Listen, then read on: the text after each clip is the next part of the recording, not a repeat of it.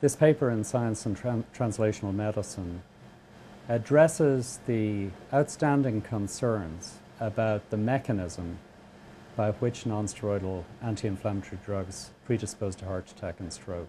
Non-steroidal anti-inflammatory drugs are very commonly consumed by patients for the relief of pain and inflammation, and a subclass of them, which included Vioxx and Celebrex, were developed to minimize the tummy upsets that people often get with those drugs. We had proposed that this short-lived fat called prostacyclin, which has cardioprotective properties, by being suppressed by these drugs might predispose patients to heart attack and stroke.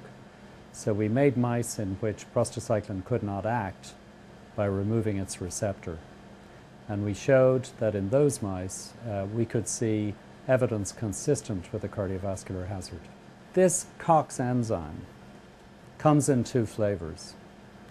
One of them is actually in the platelets, and it makes a product called thromboxane, which sticks platelets together and promotes blood clotting. Blocking that COX-1 in blood platelets is what low-dose aspirin does, and that's how it protects against heart attack and stroke. The other flavor of the enzyme, COX-2, is in the blood vessel lining. It makes a different product called prostacyclin, which unsticks platelets, relaxes blood vessels. So it's protective. What we show is that these non-steroidal drugs block COX-2 in the lining of blood vessels, and that that's the mechanism by which patients taking these drugs are predisposed to heart attack and stroke, a rise in blood pressure, blood clotting.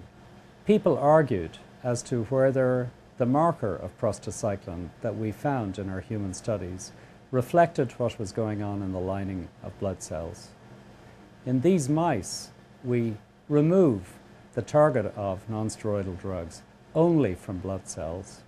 We see that that marker is depressed and that the mice are predisposed to blood clotting and a rise in blood pressure. This closes the loop in a couple of important ways. First of all, by using the same marker of prostacyclin, it integrates a tissue source, the lining cells of the blood vessels, with what we originally measured in humans.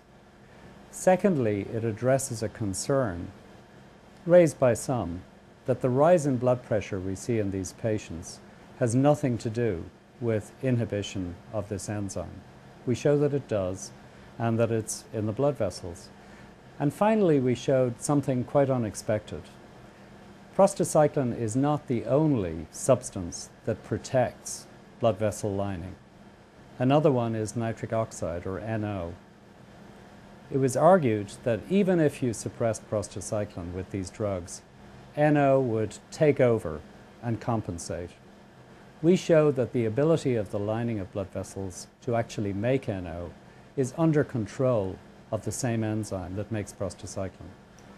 So therefore, suppression of NO amplifies the effect of losing prostacyclin, not substitutes for it.